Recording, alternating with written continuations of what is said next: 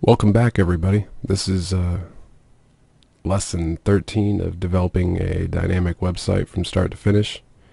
In the last lesson, we did a little bit of sprucing up with CSS.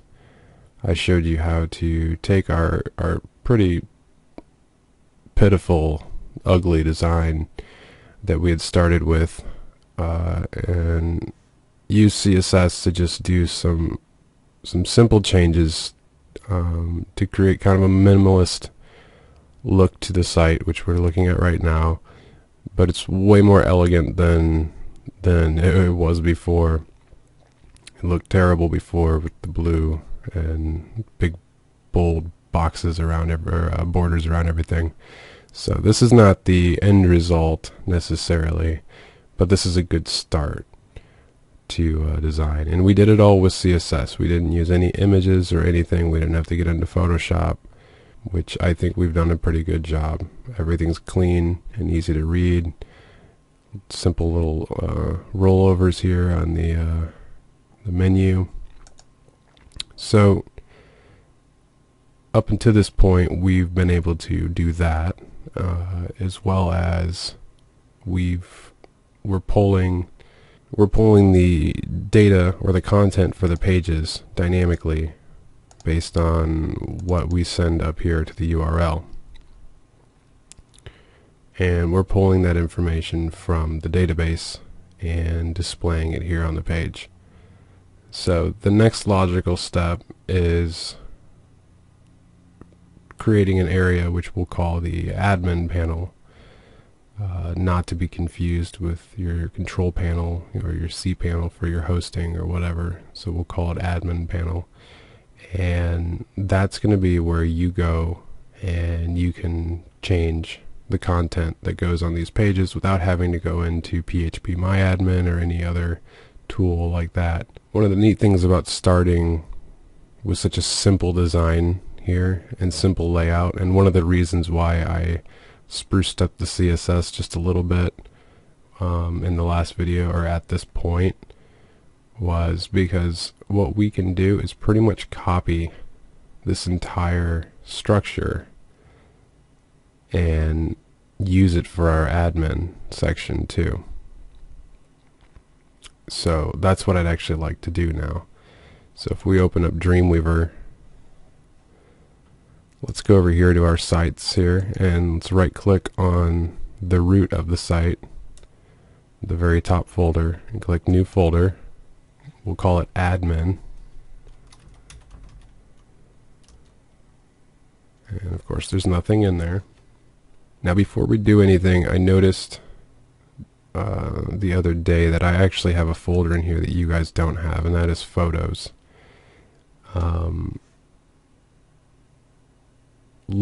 If you could just ignore that. I put that in there for future use with the photo gallery. In fact, I'm going to go ahead and just delete this. I don't want it to confuse anybody.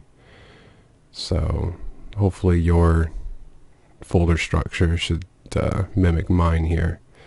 So now normally what I would have you do is highlight all of these and make a copy and put it in the admin folder. Yet Dreamweaver, I don't know if it's every version, but at least the version I'm using sometimes has a glitch where it screws that up. So we're going to go a folder at a time, and it's a little bit slower, but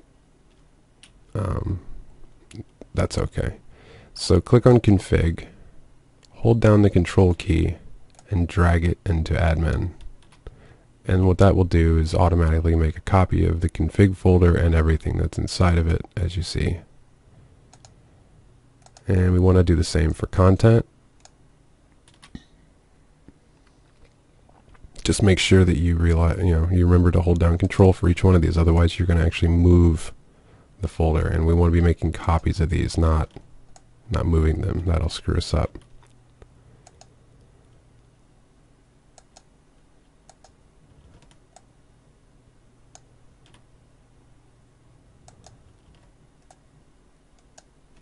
And lastly, we want the index.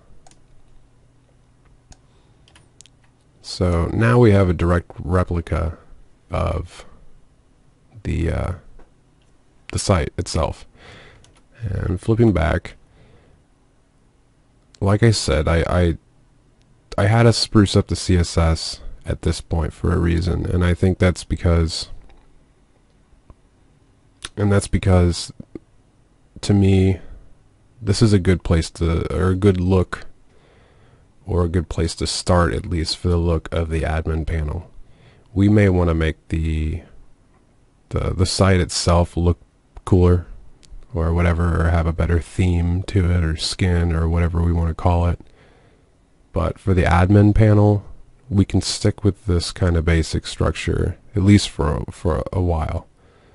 So I wanted to spruce this up and then go ahead and start making the admin panel. So let's go back here to Dreamweaver, and we need to upload this. So if you're working on XAMPP, then you probably don't have to upload. You're probably working in your directory. But if you aren't, if you're working with the hosting, you need to right click and choose put and let all that upload.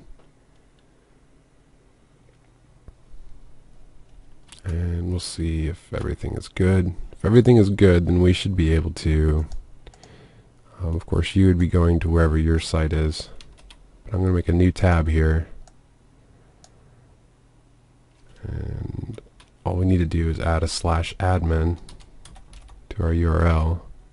And there, we have another copy. So they should look identical. So that means that's working. To help us not be confused when previewing, let's go ahead and open up the index of the admin panel.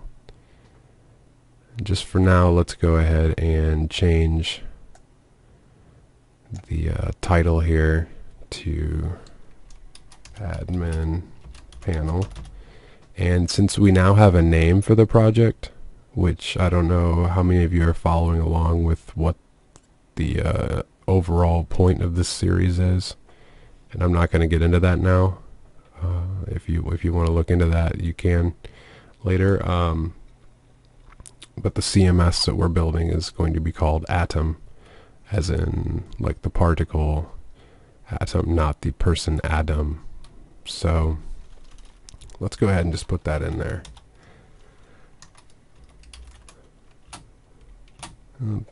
Kind of make it look like that. Go save.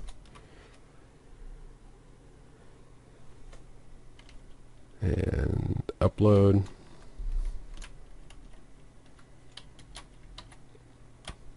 Go ahead and refresh. And now we can see Adam, admin, contact us. So we're not Dynamic Sites LLC anymore. So let's go ahead and change some things with the front end of the site. So we open the front end, and let's actually we'll call this the public side from now on to not be confused with anything. So when I refer to the public side, I'm talking about anything that the public sees, which is this version.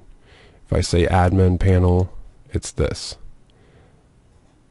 So let's keep that in mind. So for the public side, let's open up index.php and change this to Atom. And the way I've been doing this, or at least branding this for now until we have a logo, is the atom.cms, and that's just whatever, just for looks. So go ahead and save that and upload. If I haven't showed you this already, there is a trick, and I don't want to derail from the topics here too much, but when using Dreamweaver, if you're using this version or above, you should be able to follow along. You might be able to find it if you're using an older version. But if we double click on the site over here and we go over to servers, double click on our server, if we click on the advanced button here, automatically upload files to server on save. I usually have that checked. Now you need to be careful with that. If You need to know whether that's going to be okay for you. But that does speed things up. It takes one step out of the process. You don't always have to remember to upload. However, if you are working on something and you don't necessarily want, say maybe you're working on it on your local computer and you don't want any of the changes live, this is not a good thing to have checked. So I just want to make that clear, because I'm not actually, even though when I say save and upload, I'm not actually doing the upload command anymore. I'm actually just saving. So let's go ahead, also flip back to the admin CSS, or sorry, the admin index page, and for now comment out the page title. And if I haven't discussed what commenting out is yet, I can't remember if I have. It's basically taking something, a line or a statement in PHP or whatever. Actually, you can comment out many things, and using the comments, the comment functionality, I don't know what another way to say it, but using the comments characters to kind of disable something. Right now I don't really want the page name showing up there. I just want it to say Atom admin panel. So let's save that and upload it.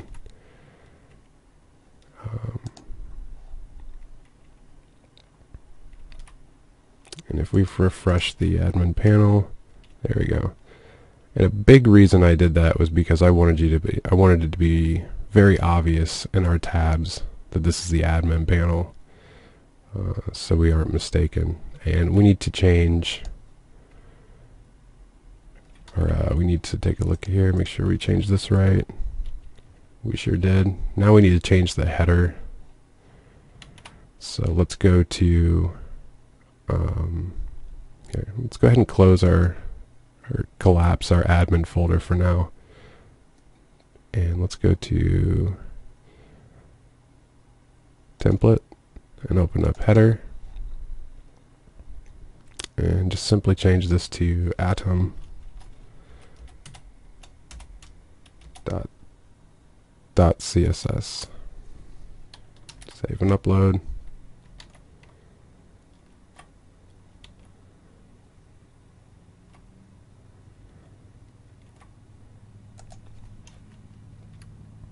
There we go.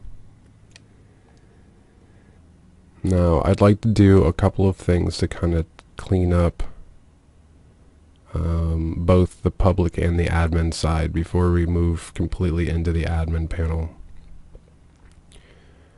I don't necessarily do this template folder with the template files anymore. I don't use that method anymore, and I don't want to use that for this project unless we find that there's a reason to.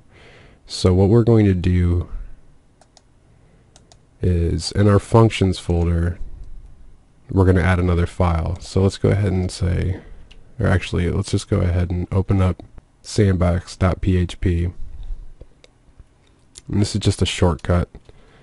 Let's do save as, which is Control-Shift-S, and we'll save this as template.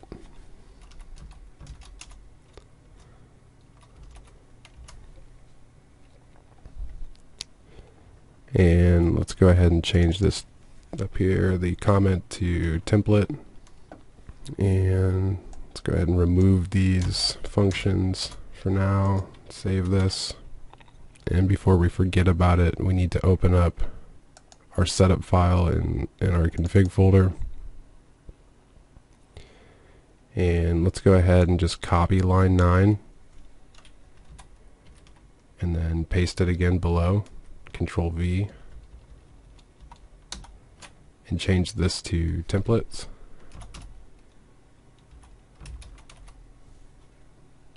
and save that.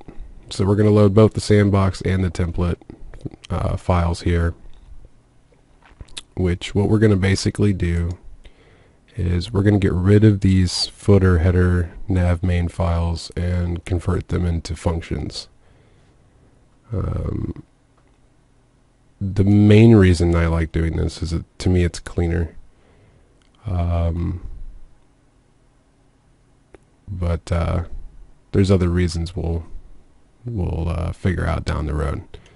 But so we needed to do a little bit of work here, and need to go back into the template file. We're going to create a function, and sadly header is already a predefined function, so we're just going to call this head.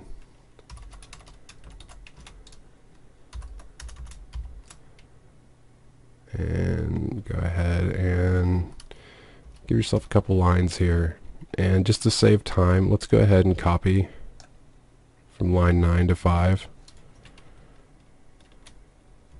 and then paste it 2 more times, and just go ahead and change this to nav underscore main, and down here to footer.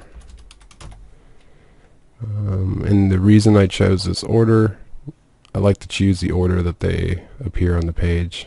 That's really just preference, it doesn't really matter. Go ahead and save this. Now I will point out before we go any further that this is something we maybe should have done before we made the copy to the admin folder. And I'd like to say that I did this to teach you a lesson, but that was my oversight. So let's get this done really quick, and then we'll go ahead and make sure the admin's up to date too. So what we need to do is open up each one of these. So we need to open up the header, open up the footer, and open up the nav main. In our template.php, let's go ahead. You can rearrange your tabs a little bit here if you want. I like to rearrange them in a way that's going to kind of make sense. So I have my template, header, nav, footer. So in the header here, let's just go ahead and copy this right here, just the HTML. Copy. And in here, say on line 7 or wherever you're at in your file, let's do an echo statement. Go ahead and paste that, close it, and there we're good to go. Save that for good measure. Head over to nav main. Do the same thing. Copy. Go back to template. For now, I don't like doing things this way, just because I don't like the way it looks, and that's more me being nitpicky. But for now, let's just go ahead and do echo, and then a single quote, and hit enter. Go back and hit paste. We can kind of tab this out here to make it look nicer. Hit enter and put our ending single quote and then our semicolon.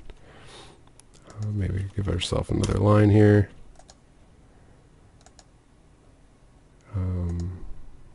Use this here. That was an accident. That was something I accidentally did there. Go ahead and save.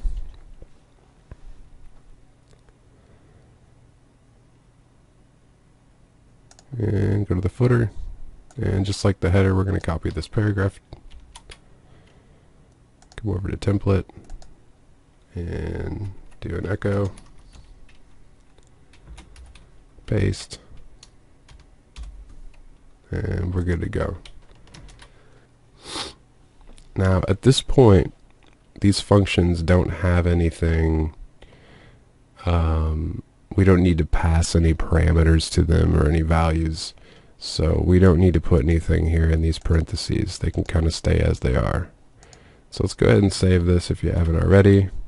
We can close our header, nav main, and footer, and we need to go to our index page for the public side, and we're going to change these includes here. We're going to get rid of them and replace it with the function name, which you'll see right away is a little smaller, or a little less code and a little cleaner, which is one of the reasons I like it. So instead of this include template header Just do head, and that's all we need. So we just need to call our head function, and so that's what we need to do for the rest of them.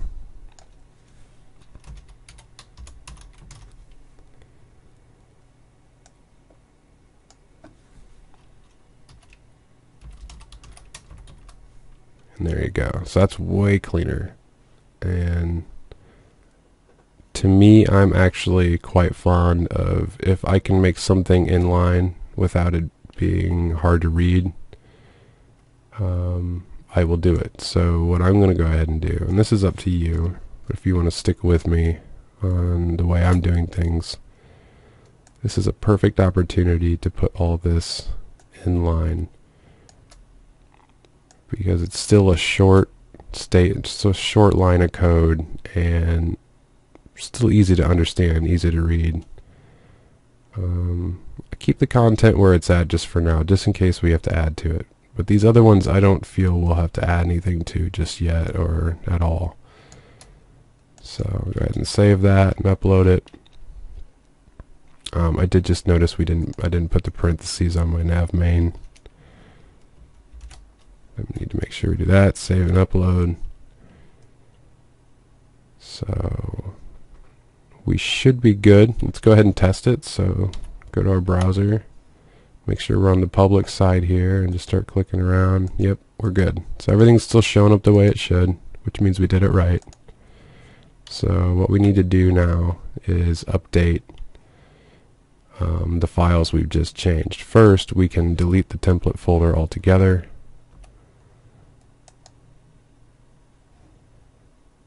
So you can see our folder structure is getting smaller.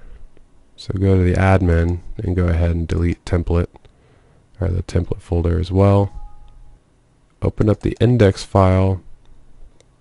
We can go into the public one, and let's just copy everything with like the wrap overall and everything within it from the public side. And let's go over to the admin one and paste. Highlight that whole section and then paste, and it will override it. Let's see how that worked. So save, and then the last thing we need to do is open up our setup file and config, or sorry, wait, we have two more things to do. So setup, we need to add that extra line here to include the templates, or template file.